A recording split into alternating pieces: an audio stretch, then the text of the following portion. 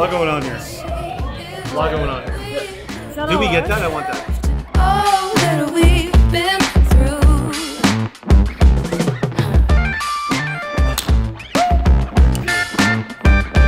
Smells good.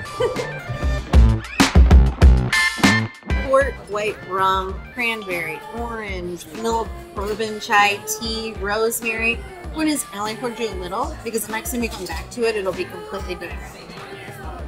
Really good. And the drink evolves as it sits there. It's good.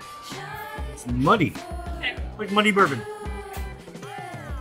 Kimchi and queso fresco. Mon serrano croquettes with roasted garlic and saffron aioli. It's just crispy, like saffron, bacon, mustard. Oh, boom.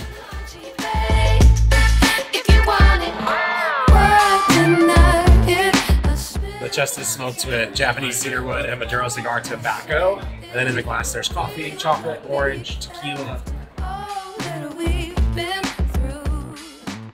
This one is apparently envious. So it comes in this contraption, which is called a Japanese vacuum pot. Something that's typically used to make coffee. Bottom chamber, there's going to be bourbon, tangerine, and port. And then up top, ginger, mint, dried pear, and a tropical spice to come in Thai tea. And what's happening is the heat creates a vacuum seal, which makes the air inside expand. So that basically forces the liquid to rise. And once it gets to the top, it just steeps with all those dry ingredients, just soaks all the flavor, some of the color out of them as well. I like it here. It's fun. It's fun. It's expensive. I mean, it's a goddamn laboratory in here. It's crazy. Incredible.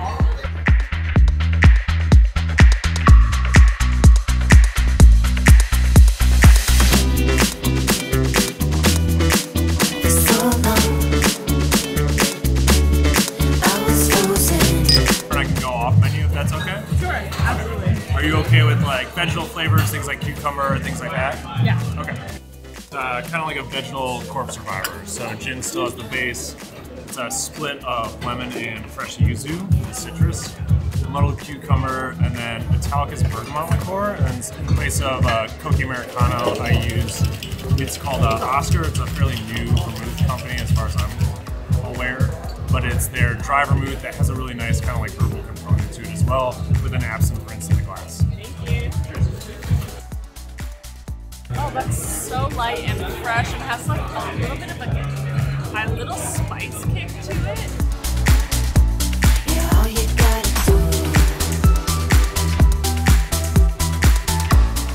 It's like a crispy lemongrass dinosaur leg. That's what it is. I don't know how they made it that crispy. That's not just deep fried. Like I think that's.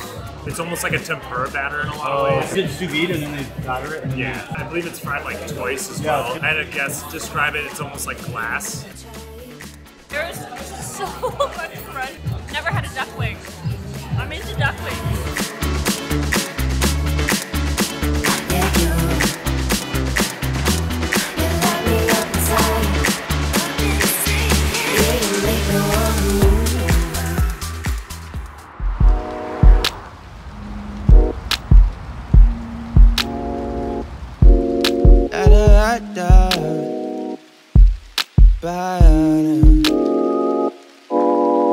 This right here is what you call it, candy paint. Southern Arizona, fell in love with that. Angel brown, yeah, cute face, solid graduate.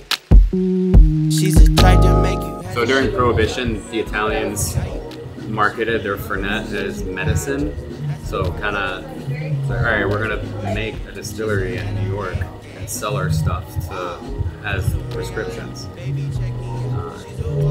So pretty much you can get a bypassing through the Prohibition era. Distillery closed down because the FDA came after them because we're like, this isn't medicine, like what the fuck are you doing? So the distillery closed down, so none of this Fernet is ever made anymore. It's the last of it.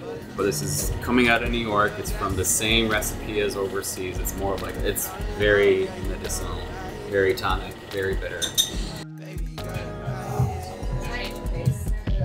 Start like new chapters in a book of love romance. You could be the Pam to my Jim. Cold up in my storm. Light when it's still. Yeah, when it's warm, yeah.